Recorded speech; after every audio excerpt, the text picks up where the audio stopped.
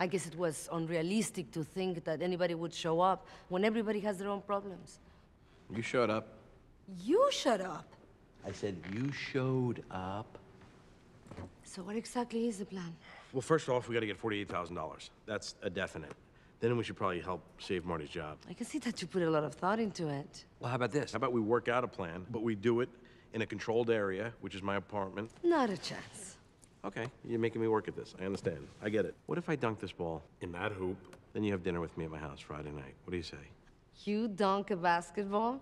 Please. Fine. Then take the bet. Deal. Where are you going? Oh, no. Come on, that's cheating. Oh, no, it's not. That's not what I... Dreams are about to come true. Nightmares.